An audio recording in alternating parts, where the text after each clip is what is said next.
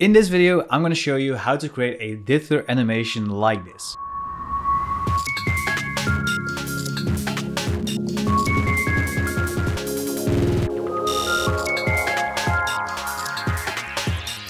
Dreadlabs. What's going on everyone, my name is Tom from Dreadlabs and I'm a visual artist and graphic designer. In this video, I'm going to show you how to create these dithered animations for yourself using Adobe After Effects and software called Dither Boy. You can follow along with any image or any animation that you've prepared, but if you want to follow along using the animation that I created myself, you can find the project files on my Patreon. Now without any further ado, let's dive straight into the tutorial. Alright, this is the main render that I used for this, and like I said, you can basically follow along using any other video or animation that you've created. I'm going to show you how I created an animation based on this image alone. So in order to do that, we're going to open up After Effects and we're going to create a new composition. And the size is of course just whatever you are using, but for me it's 3000 by 3000 pixels. I'm going to click OK and I'm going to drop in my composition here. So the first thing that we want to do, our animation is 5 seconds long, and in that animation I want to blur this composition a little bit and then unblur it again. So the way we're going to do that is with a Gaussian blur. So under Effects and Presets, search for Gaussian blur and drag and drop it onto your composition, and we'll turn this to 50 pixels. I'm going to click on the stopwatch to animate it, and let's move our slider all the way up to 2.5 seconds, which for me is 215 because my frame rate is 30 frames per second. And now I'm going to enter in 0 and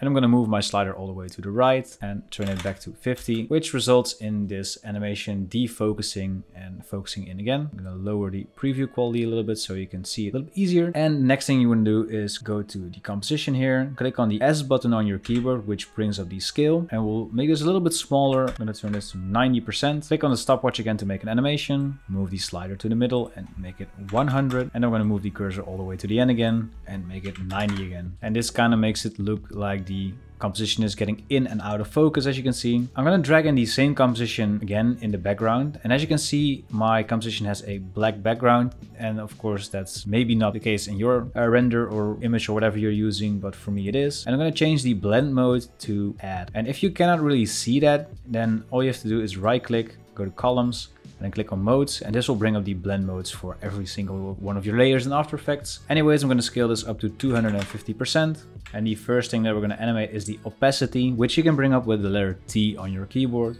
The T is for transparency, I think. I'm going to click on 0, which makes it completely invisible, and we're going to make it fully visible again in the end. Also going to add a Gaussian blur to this, 150 pixels, and we're going to animate this again. Click on the stopwatch. You know the drill by now.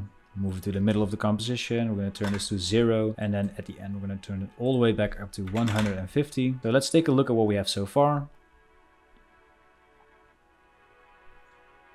Alright, the next thing is I want to kind of like move the background around a little bit, and we're going to do that with a turbulent displace effect. So I'm going to drop this onto our composition here. I'm going to actually move that above the Gaussian blur so that the Gaussian blur also blurs this effect. I'm going to turn the amount to 150, and again click on the stopwatch, go back to 0 and go back to the end and turn it into 150 again. And as you can see, there's now like some slight movement in the background as well, like some morphing. And with all of these elements selected, so I'm going to select both of my layers here, click on the letters U on my keyboard, which brings up all of the keyframes. I'm going to select all of them. Before we do that, actually, what I want to do is click on the Gaussian blur here and move that one to 2 seconds, and then move my cursor to 3 seconds and paste that in here. And this is just so that the composition is sharp for a little while longer in the middle of the animation here. And now we want to select all of our keyframes. I'm going to hold shift on my keyboard to select the other ones here in the bottom. And I'm going to press F9 on my keyboard, which brings up the easy ease. And now it's just a little bit smoother in terms of easing of the animations, as we can see here in our graph. So the next thing that you want to do is export this. So we're going to go to File, Export, add to Adobe Media Encoder Queue. And one important note here is that you want to export this, select a folder where you want to just export it. And one thing that's Fairly important for this is that you want to click on a JPEG here. You want to export this as a JPEG, so not as a full video. You actually can, but for me this is a little bit easier, I guess. So now we want to run this, and while this is running, we're going to open up Dither Boy, and here you can see what I've been working on. So full disclosure, I got Dither Boy for free by Studio AAA. It is paid software. It's not that expensive. You buy it once and then you'll get a lifetime free update, so it's not subscription based. And I just think that it's really easy, convenient software. It sped up my workflow a lot and it helps me create cooler stuff. So that's why I wanted to do a couple of tutorials on it to share with you guys some really interesting features of this software. If you want to get it for yourself, there's a link in the description down below. But yeah, I just wanted to say I'm not being sponsored to create this video. I'm not being paid in order to show this to you guys. The only thing that I got is this software for free. What we want to do is go to import and go to the folder that we used. And rather than getting the first frame in here, I actually want to go to the middle and click on frame number 75 because that's around where everything is a little bit more sharp. We'll click on OK. So for the style, we want to go with Sierra. We want to have the scale around 5. The contrast, we want to up a little bit to like 60 or something. The depth, we can up this to like 5 or 6. The luminance threshold can be a little bit higher, and this makes so that we have a little bit more of that dithering going on. And then we want to lower the midtones and up the highlights ever so slightly to have that much more contrast in here like this. So it's pretty cool now. I like it where the lighting is really bouncing off of these things. So what I want to do is play around with the depth a little bit more because this will add in more colors, you can see. So if the colors aren't popping up for you, all you need to do is go to palettes, and palette that I got was abstract and then low ammonia. And as you can see, there's a ton of palettes to choose from here. You can also do your own custom palettes if I'm not mistaken. I haven't really gone around doing that, but I actually am going to just look into creating a tutorial for you guys if you want that. But I actually really like this here. I think I want to lower the depth to 6 just to have it a little bit more lo-fi. And now all we need to do is click on batch here, select folder, and then we're going to go to the folder where we have all of our frames, which is animated frames. And we're going to select this and click on yes. And since our composition is quite large, it will take a while to process this, I think. If you have smaller images, it's actually going really fast. I'm also not really sure why I rendered this in 3000 by 3000 pixels. But for the people on Patreon who want to do something with this 3D composition, feel free to do so. It will be available on my $1 tier, and the full project files for this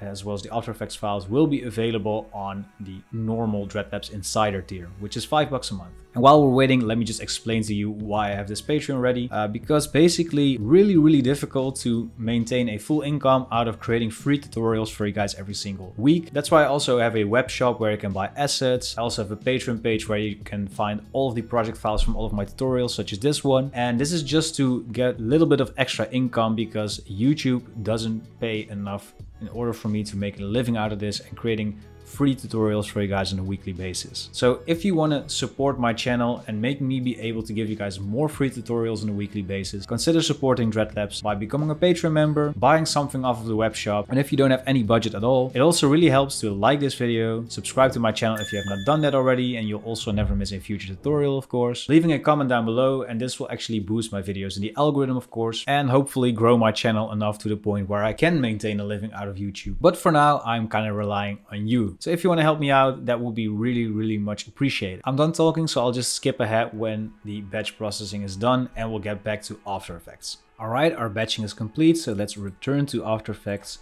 I'm going to press Command or Control I on my keyboard, and I'm going to go to animated frames. And as you can see, Dither Boy made a separate folder called batch processed, and this has every single individual frame in here. And I just want to say that Dither Boy also can do this on full video files. The reason why I didn't do that is because my frame, the sharpest frame being in the middle, and from what I've seen is that Dither Boy does process this, but then it showcases the first frame of the video for you. So that's the only reason why I chose to do it this way. But of course, you can also just simply dither the video, and I think it will also just export it as a video for you. I probably should have been a little bit more educated before I started this video, but I just want to showcase cool stuff to you guys. Anyways, let's import this. Make sure that import JPEG sequence here is checked, and then click on import here. And we're going to make a new comp from selection, and this is what Dither Boy did for us. So there you have it, guys, a fairly easy and quick way to create dope dithered visuals for yourself. If you want to get Dither Boy for yourself, feel free to get it by the link in the description down below, because next to myself there's another amazing creator called Jack from Studio AAA who has put his heart and soul into creating this software for you guys. Besides me being this creative content creator, there's a lot of other really cool people out there that you can also support by, of course, buying software such as Dither Boy. And like I said, if you want to subscribe to the channel, all that good stuff, feel free to click on that button down below and you'll never miss a future tutorial. And with all of that being said, this is Tom from Dreadlabs tuning out. Thank you so much for watching and I'll see you guys in the next video.